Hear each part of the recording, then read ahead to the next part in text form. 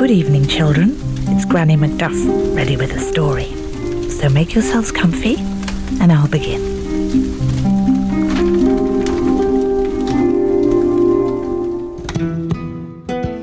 Once upon a time, in a place known as Fairyland, lived a fairy called Macrinna. She was of the Scriblian clan. They were fairies. They had wings so fine you could barely see them, and powers so great no one dared to cross them. And in Fairyland lived many clans. The clan Scriblian, who were writers, the clan Wargles, who were great warriors, the clan Macrinna, who were goldsmiths, the clan Drummond, who were musicians, and the clan MacFarlane, who were farmers. But it is between the two clans of writers and warriors that our story takes place. The Scriblians and the Wargles had two rules: never venture out of clanland and never talk to a fairy from the other clan. And so they stayed apart for generations. But trouble was brewing. It had been prophesied that when the stars began to fade, a storm would come.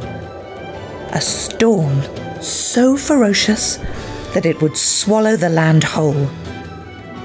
And only the meeting of two fae would save them. For these two fairies could unite the land and save all beings, fae and human alike, from the storm. Only when the two meet would hope live again. The stars had been fading for quite some time, but the clans remained apart. The sun stopped shining, and the wind picked up. It was drizzly every day. And every day there was a bit more rain. The fairies were used to it, but the clan leaders did not know what to do. How can you fight what you cannot see? And this is where our story begins.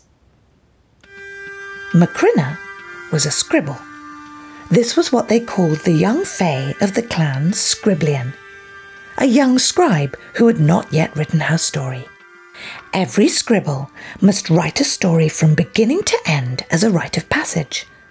And when they read it in front of the Grand Council, it is only then that they become a scribe. Macrinna was running out of time to write hers. She had started countless stories, but could never seem to finish them.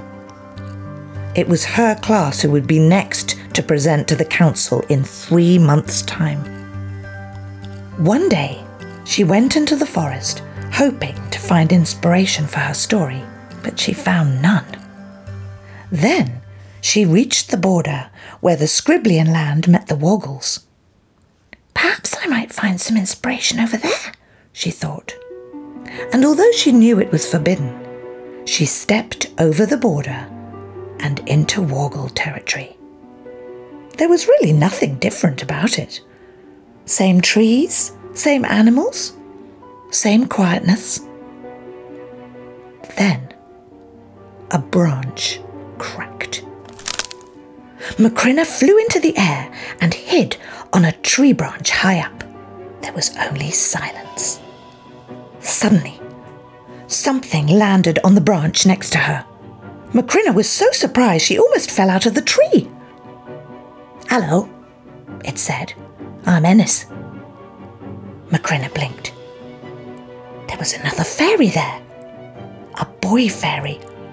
A Wargle fairy. She jumped back. "I won't hurt you. What's your name?"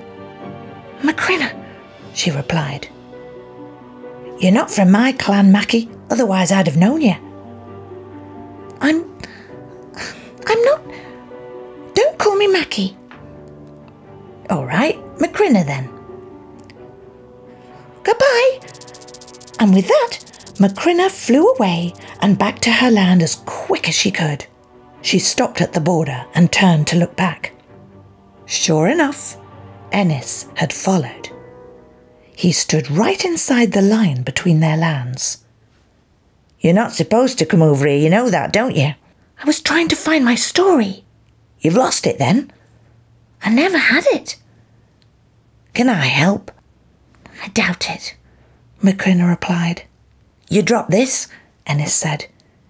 He held out his hand, and in it was Macrinna's necklace. "Oh dear," she cried. "I would never have forgiven myself if I'd had lost it. It belonged to my mother." Macrinna took the necklace from Ennis's hand, and when they touched, a purple light shined from their hands. "How strange," said Ennis. Macrinna pulled her hand away. "Will you come back and visit?" he asked her. "Perhaps," she replied. She flew home. But the next day, Macrinna found herself right back at the edge of her land. When she arrived, he was already there waiting. "Hello," said Ennis. "Hello," Macrinna replied. And from that day on, they were best friends. They met in secret, of course, but they met, and Macrinna had begun her story. It was about Ennis, the great warrior, and Macrinna, the scribe of scribes. Ennis told her of the prophecy, and so she wrote. They walked together each day, every day a new place. Sometimes in Wargle land, sometimes in Scriblian land.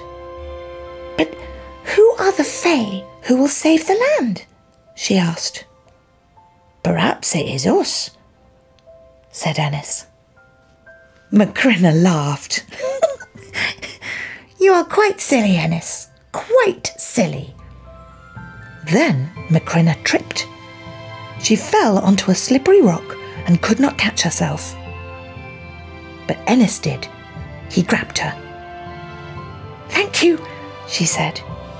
He kissed her. And in that moment, it was as if the sun had come out. All around them lit up, the brightest golden light anyone had ever seen. They could not believe it.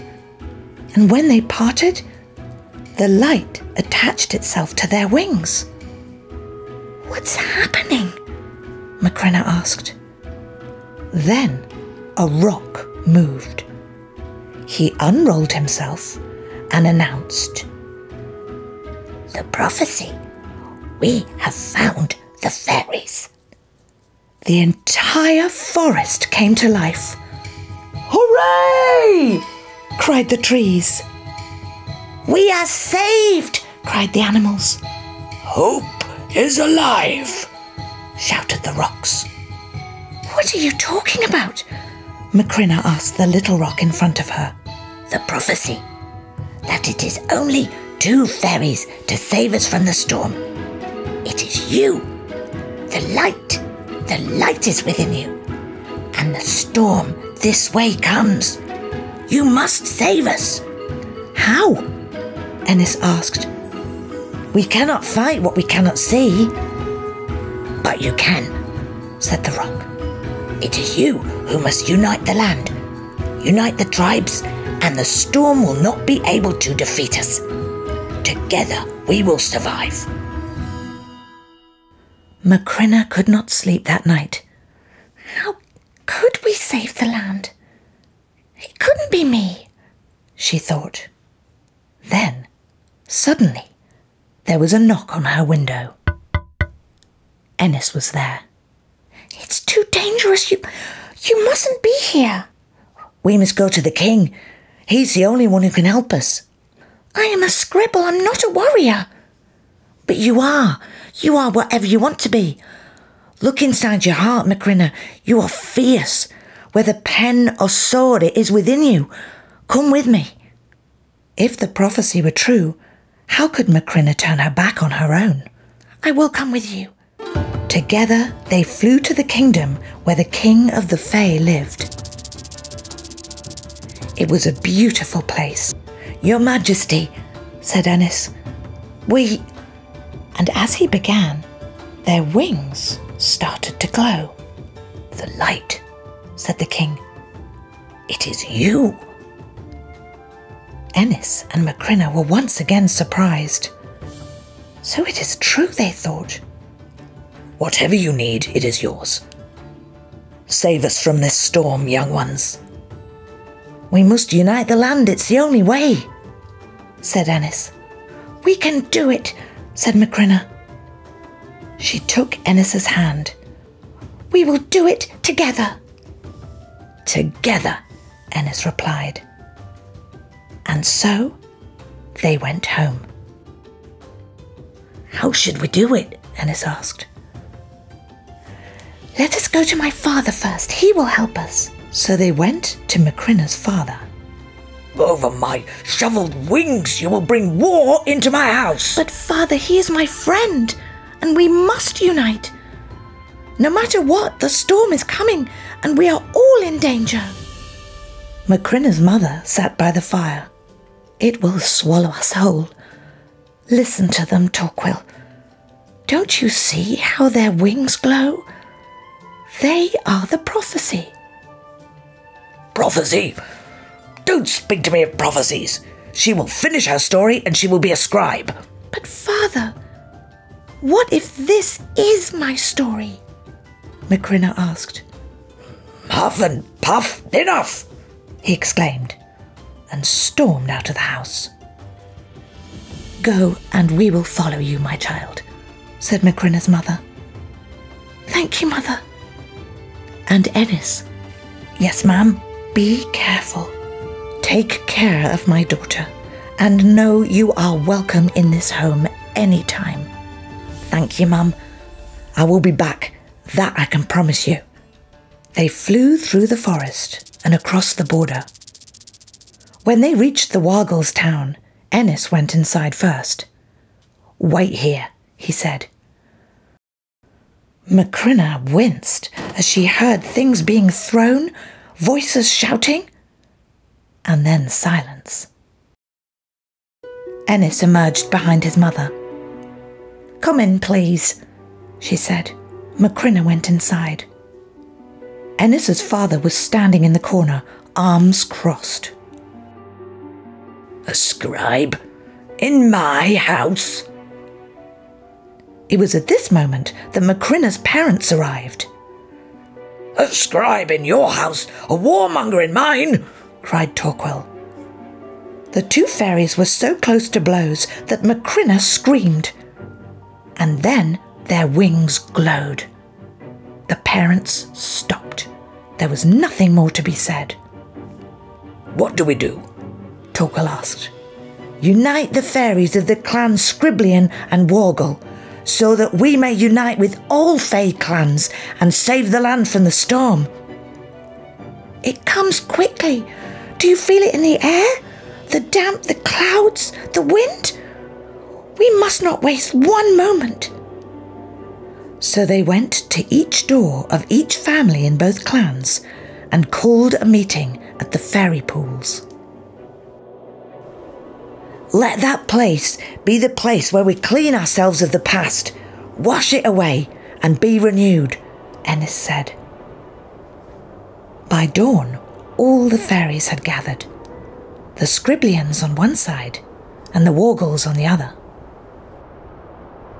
"Why are we here, Torquil?" asked one scribe. "Listen to me, daughter.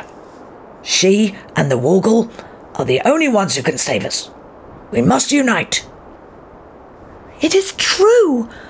Alone we will not survive. Together we will save ourselves and the land." She took Ennis's hand. Their wings glowed so brightly that the light reflected off the clouds above. All the Fae were in awe. "Save us!" cried one. "What will you have us do?" "Let us unite!" cried Ennis. And they did. The Scriblians and the Wargles, who had vowed never to speak again, began to mingle.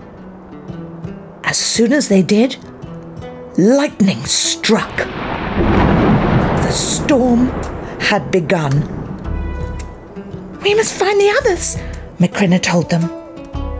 And so they flew through the rain and the wind, against the branches and leaves, to find all the other clans. There, on a cliff, they waited.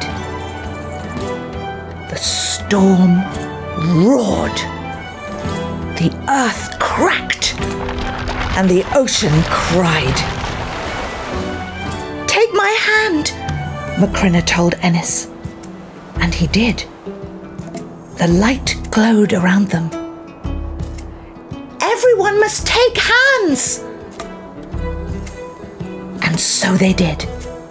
And in that instant, the light ignited like a chain reaction and shone so brightly that the cloud burned away and the moon came through. Each star began to shine again. And so the storm grew weaker. When the very last star returned, the rain stopped, just as the wind had done, and the thunder and lightning. Peace came. The breeze rustled the trees.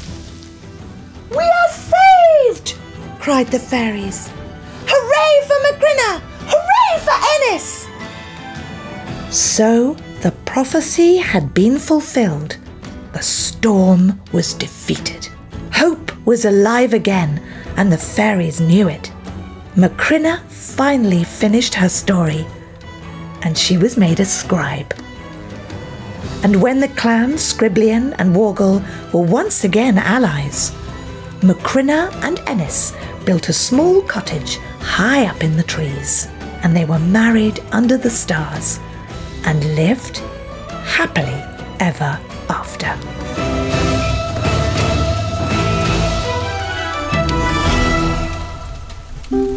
And now it's time to take a deep breath and close our eyes so that we may drift off into a world of our own adventure. Good night, children.